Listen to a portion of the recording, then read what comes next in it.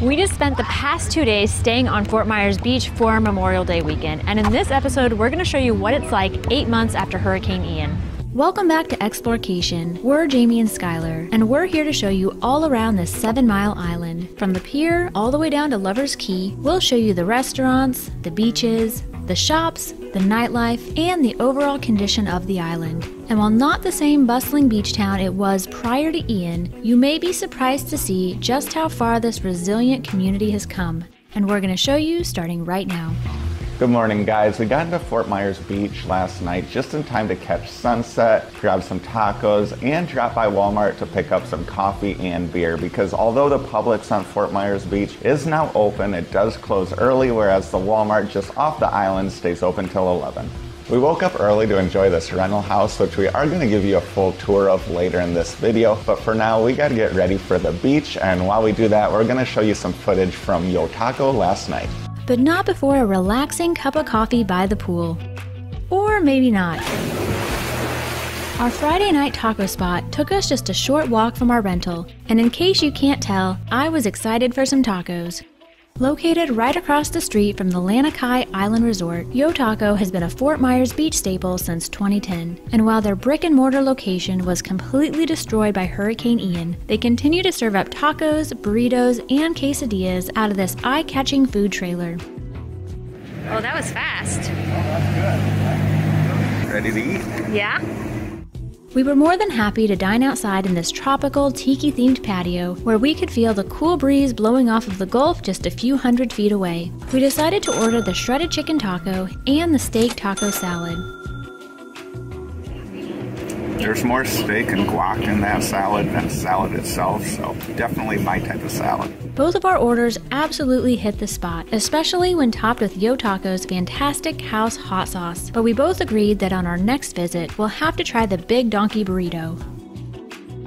After starting our day off by the pool, it was time to hit the beach. And our first beach stop took us just a short walk from our beach rental, where you'll find Beach Access 31.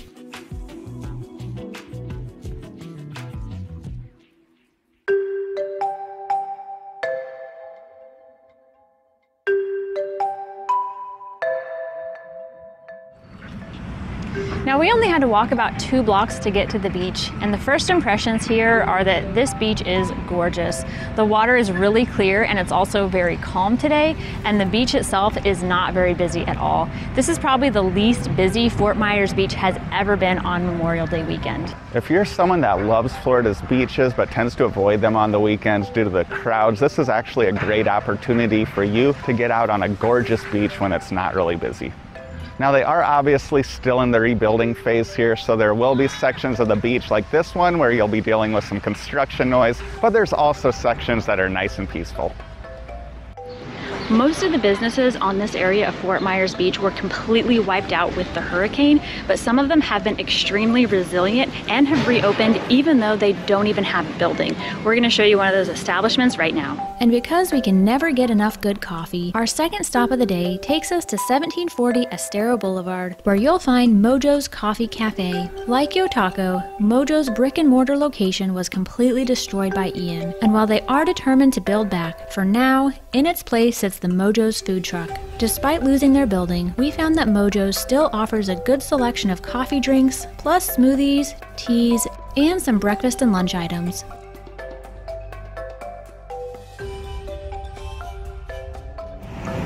We got a giant iced French vanilla latte. So we really lucked out with the weather today. It's super comfortable out here, and we really enjoyed having our coffee out in the open air. Now, right next to this coffee trailer is actually a souvenir shop / hardware store trailer and a beach bar trailer, and we're going to show you both of them. We have to admit, we initially thought the souvenir and hardware store combination seemed a little odd, but we soon discovered that this little shop was pretty awesome. In addition to reasonably priced souvenirs and beach gear, they also offer cold drinks, sunscreen, plus pretty much everything you'd expect to find in a hardware store. And if you need a good reminder of what Ian can go do, you can find that here too. Now the store that I just bought my hat and glasses at used to operate across the street, but it was destroyed by Ian, and their trailer just opened about 3 weeks ago, and it sounds like they are planning to rebuild. Our next beach trailer stop was one that Skylar was particularly excited for and took us just a few steps away to the beach bar. We soon found that they offer a good selection of reasonably priced drinks, plus a lot of shaded seating located right on the beach. All right, so change of plans. We did go to the beach bar, but when we got there, we found out they're gonna have a live full band playing there later this afternoon. So we decided to go grab lunch and check out the beach bar a little later. Our lunch destination takes us around 6 miles southeast all the way to Lover's Key, and along the way we're going to show you some footage from the drive. If you're not interested in seeing our drive down Estero Boulevard and would prefer to meet us at a lunch spot on the water, then go ahead and skip forward to the 6-minute 23-second mark right now. But if you are interested in Fort Myers Beach driving footage and would like to see more of it, let us know in the comments. While we don't typically post primarily driving videos on this channel, we do have footage driving up and down the entire island and would love to share it if it's something you all would like to see.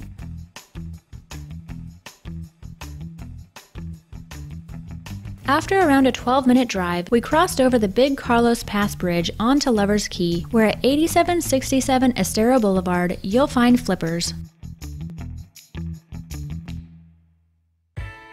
As we expected for a Saturday around noon on Memorial Day weekend, Flippers was a very popular place to be, but we were still lucky enough to be immediately seated at a table with fantastic views of Estero Bay.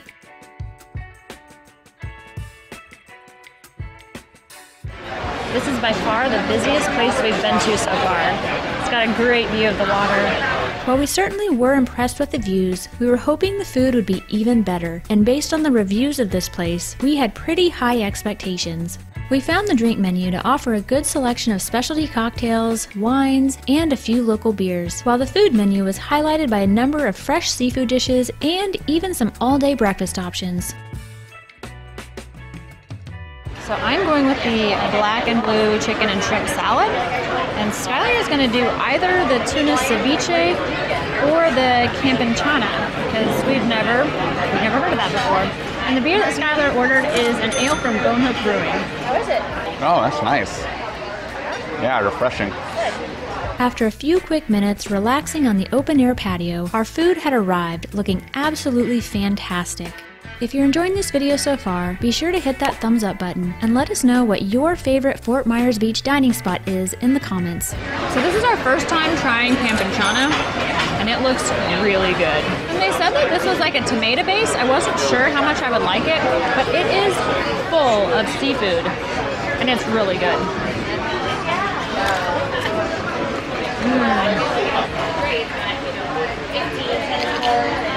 It's totally different from ceviche, right? But also very good. Different, but the same. Oh man, that is good. I'm still not even sure if I'm pronouncing it right, but if you ever see campanchana on a menu, I definitely suggest ordering it. While the campanchana was nothing short of amazing, this black and blue chicken and shrimp salad looked pretty delicious as well.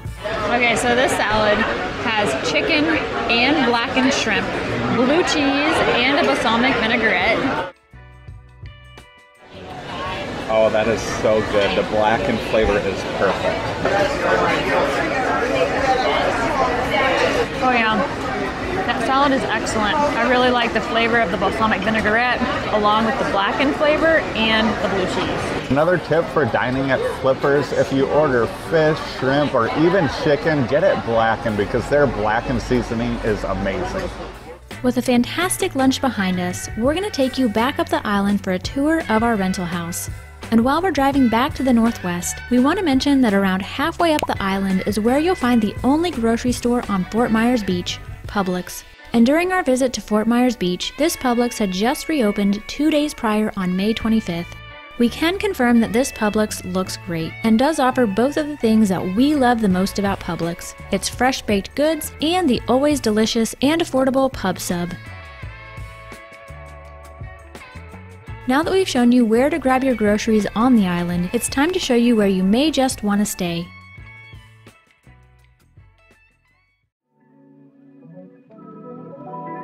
Welcome to Casa del Sol Breeze, our home here in Fort Myers Beach for the weekend.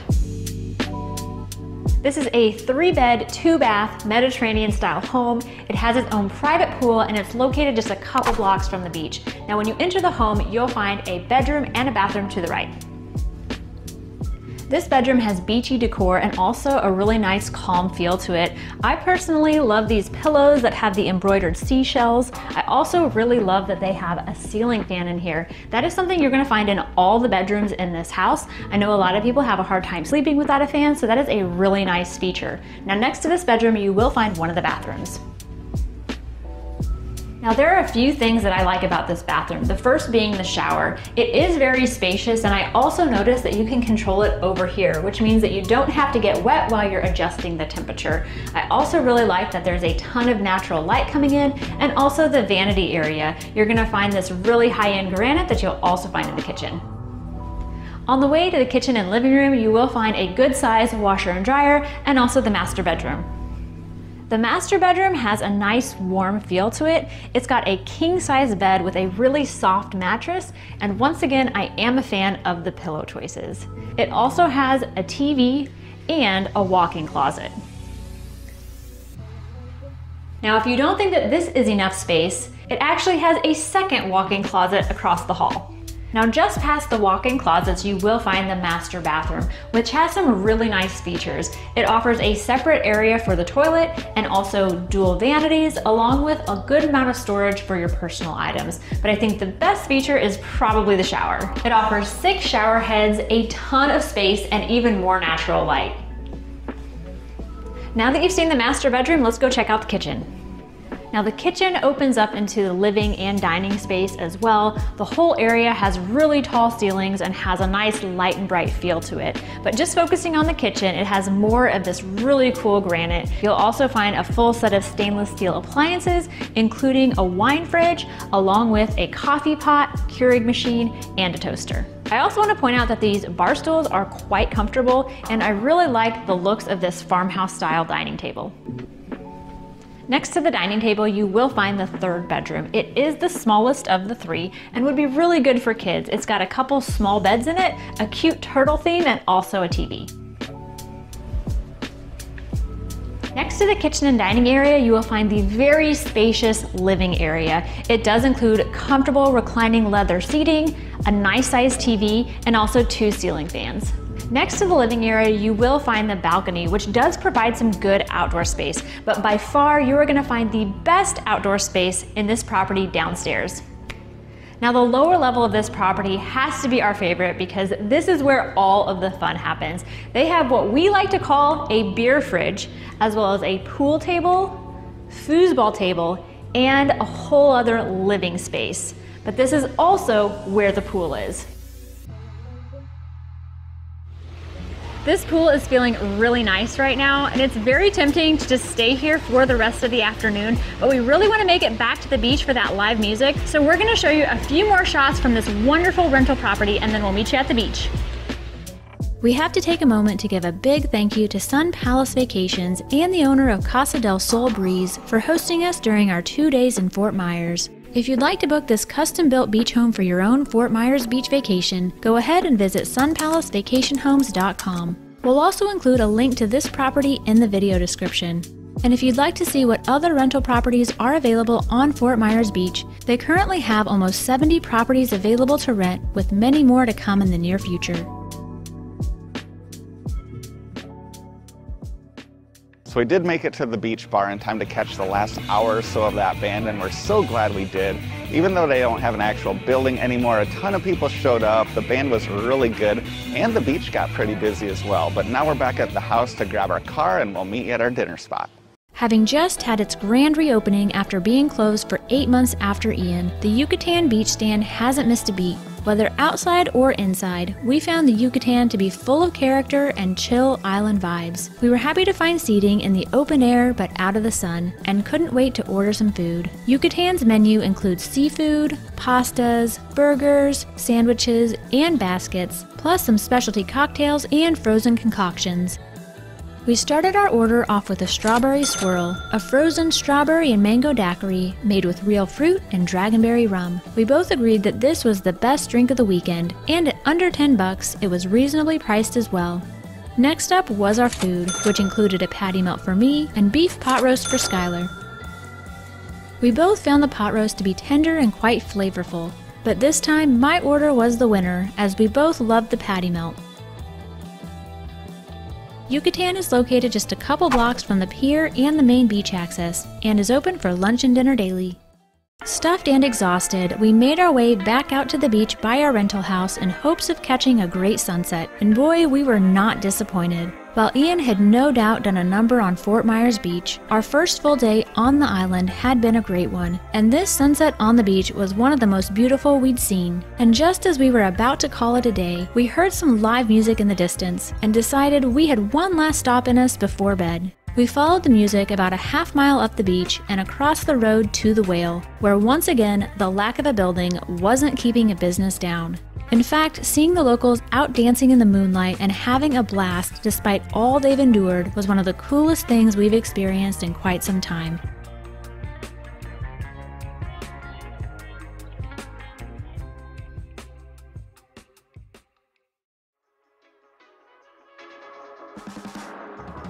We began our second full day on Fort Myers Beach by heading back towards the south end of the island in hopes of finding a nice, not so touristy section of beach to soak up the morning sun.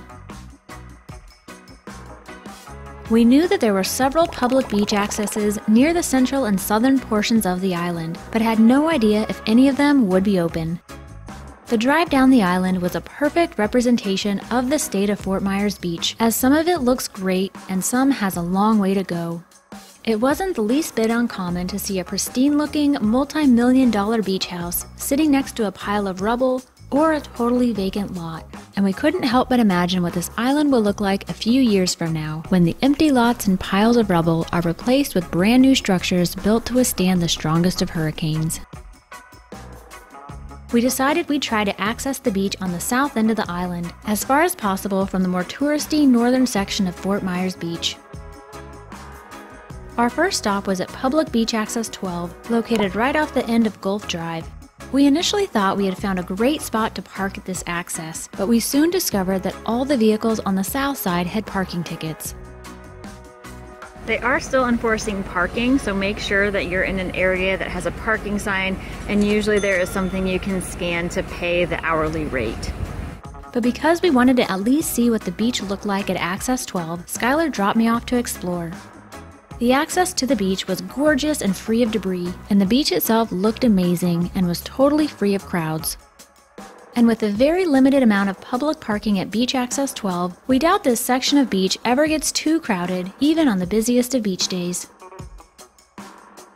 After a brief walk to the beach at Access 12, Skylar picked me up and we made our way further south to check out a beach spot we'd noticed the day prior on our drive to Flippers. This took us back across the Big Carlos Pass Bridge, where at the far north end of Lover's Key, you'll find the Lover's Key State Beach Park, which has a beautiful stretch of beach along the Big Carlos Pass. But we soon discovered that we'd struck out at this spot as well, as both the state park and the beach access remained closed due to Hurricane Ian. Determined to find parking and spend some time together on the beach, we made our way back up the island to beach access number 11, which piqued our curiosity due to its location right by this extra wide section of beach. Unfortunately, the parking situation at beach access number 11 was similar to beach access number 12, with only enough spots for 5 or 6 vehicles, all of which were occupied. I'm hanging out in the car while Skylar checks out some of the beach areas on the southern end of the island. There is not a lot of beach parking, and we are finding that if cars are parked in areas where you can't actually pay for beach parking, they're getting tickets. Similar to the other public accesses we visited, the parking rate was $5 per hour and can be paid via credit card by scanning a barcode on your cell phone. Near this beach access, we found a good example of a house that was heavily damaged but seemingly not destroyed, unlike many of the other structures built before 2002.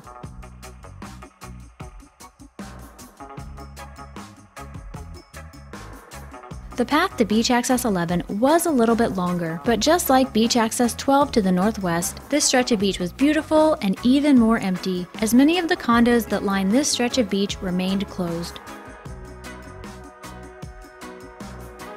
After 3 failed attempts to find a good morning beach spot, we were still determined to get in some time on the beach, but by now it was almost noon and I was getting hungry. And that led us back up the island to another spot that was knocked down by Ian, but is far from out.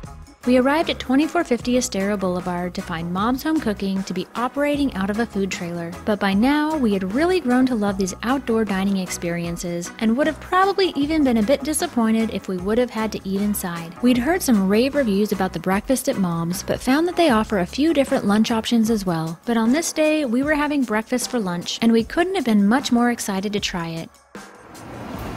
So what did you get us? We got a bacon, egg, and cheese sandwich on a biscuit and a cinnamon roll. Oh my gosh, that looks amazing. It does. So the cinnamon on the outside is kind of crispy, but it's not dry at all. It's really soft. Tastes like it's fresh out of the oven. It is good. This biscuit sandwich is huge, so I'm kind of glad we only got one. Yeah, this place is known for their biscuits, I think. The biscuit is excellent, and the bacon flavor is really good. We both agreed the biscuit sandwich was one of the best things that we'd eaten on our trip, along with the campechana from the day prior at Flipper's. While Mom's does plan to eventually rebuild, we're pretty sure that their current setup will not leave you disappointed. By this point, we'd pretty much given up on finding beach parking towards the south side of the island, so we decided to make our way back to the north side of the island instead, in hopes that the $3 per hour lot we'd found the day prior just might have some open parking. We quickly found that the Times Square area of Fort Myers Beach was much busier than the day prior, but to our surprise, several $3 per hour parking spots were available in the lot just to the north of the Yucatan. As we made the short walk down to the beach, we found a few businesses, such as the Yucatan and the Speed Shop, to be back to normal, while others looked just as we imagined they had looked immediately after Ian. Down by the pier, we found many more businesses operating out of trailers, and a few which were back to operating out of their original brick-and-mortar structures. We were especially impressed with La Ola Surfside Restaurant, which is now operating out of 2 modified shipping containers, equipped with a good-sized bar, restroom, and patio. But it was our visit to the Fort Myers Beach Chamber of Commerce trailer that we'll remember the most. Not only did they have one of the best decorated trailers we've ever seen, but it was here that we saw the side-by-side pictures of Times Square before and after Ian. So here we have a picture of what this area of Fort Myers Beach looked like pre-Ian. You see the pier right here. Now compare that to these pictures. These were taken a month after Ian. Even though this place still looks pretty rough, it has come a long ways. While it took us about 4 hours longer than we had anticipated, we were finally ready to relax on the beach. And since the beach right by the pier was quite busy as expected, we decided we'd just walk up the beach until it wasn't. Along the beach, we came across this mobile ice cream stand, which sold a variety of frozen treats and also $2 bottles of water. We have made it back to the beach, but today has not quite gone as expected. So yesterday, the island was not busy at all, and we kind of expected the same for today. So we really took our time when we were checking out of our rental, and we were in no hurry at all to get back to the beach, but we probably should have been because it is much busier today. We actually talked to some Chamber of Commerce volunteers, and they said that today is probably the busiest day this island has seen since Hurricane Ian. So it's especially busy in the area here around the pier, and we didn't even know if we'd be able to find parking, but we did find a lot that had open spots at just $3 per hour, which we thought was a really good deal, considering we saw most of the lots around here charging $5 an hour or $15 to $20 for the entire day. Now, when we did get out to the beach by the pier, it was really packed, but we only had to walk a couple hundred feet up the beach to find a nice open area for ourselves. Having finally found a beautiful and fairly empty section of beach to enjoy, the only thing left to do was get in the water. Oh, that's gotta feel good. It is really hot out today. I think I'm gonna have to go join him. We found this section of beach to be a great spot for relaxing in the Gulf, as we were both able to walk out quite a ways into the water before it reached shoulder high. After an hour or so on the beach, we'd had enough sun, and we decided to make the walk back to the pier, where one of the businesses had caught my eye. And that business was an ice cream shop, which offers over 20 different flavors of Wisconsin-made ice cream. We decided to go with the Fat Elvis, and this just got serious, both of which were cold and creamy and the perfect way to cool down after a hot day in the sun. While the ice cream did cool us down a bit, we were still ready to find some AC, and that led us to the shipwreck just across the street from the Yucatan. We found this shop to offer all sorts of souvenirs, clothes, and beach gear, in addition to some cold AC, and I was delighted to leave with this t-shirt for only $5. Our next stop took us just another block up Old San Carlos Boulevard, where we were once again pulled in by the sound of live music. We found the musicians here to be talented and the drinks to be reasonable, with several specialty cocktails for under $10 and beers from $4 to $5.25. One thing that really caught our eye in Wahoo Willie's was the Hurricane Ian line, which showed the height of the floodwaters here during Ian, which appeared to be around 10 foot high. We just left Wahoo Willie's and we learned from our waiter there that they had pretty much the worst luck ever. They had their soft opening right before Hurricane Ian and were scheduled to have their grand opening right after. Now obviously that got significantly delayed, but they are open now, and it's definitely our type of place because they have a huge tiki bar, they have live music, and reasonably priced drinks. But I'm thinking the place we're heading next is going to be right up our alley as well. Our Sunday evening dinner destination took us just across Matanzas Pass, where at 702 Fisherman's Wharf, you'll find Bonita Bill's Waterfront Cafe. Now, when we were deciding where to eat for dinner, Skylar showed me one thing on the menu and I told him, I don't need to see anything else, let's go.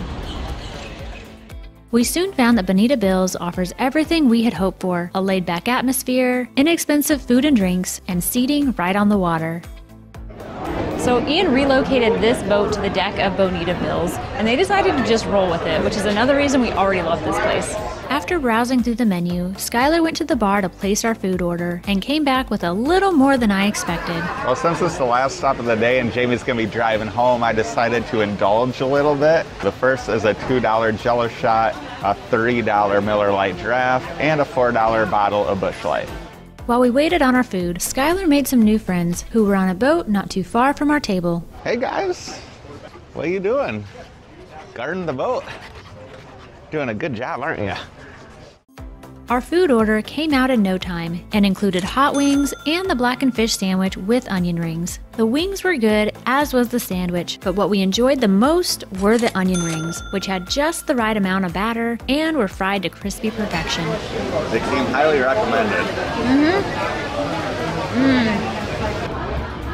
Now, after spending the last 2 days on Fort Myers Beach, I think it would be really easy just to focus on the devastation that is still clearly there. But what really stood out to us was how resilient the community is and how determined they are to recover after the storm. Nearly all of the buildings on the island sustained severe damage from the storm. As far as the businesses, some of them have rebuilt and reopened, but a lot of them are still operating out of food trucks and trailers with hopes of reopening in the future. And everyone we talked to genuinely seemed grateful for anyone who is willing to visit the island to support the community. So we hope this episode shows you how far they've come and helps you make the most of your time on the island. While the waterfront views at Bonita Bill's were really nice, we couldn't resist heading back out to the beach for one final Fort Myers Beach sunset. We arrived back at the pier to find a decent crowd out on the beach, and while this sunset wasn't quite as vibrant as the one from the night prior, it was still a beautiful way to end another great day on Fort Myers Beach. And while we would have loved to take in a little more of the island nightlife, we'd have to be up early the next morning to explore the neighboring islands of Sanibel and Captiva. And if you'd like to see the condition of those islands, including 6 different beaches, then go ahead and click here right now. Thanks for watching!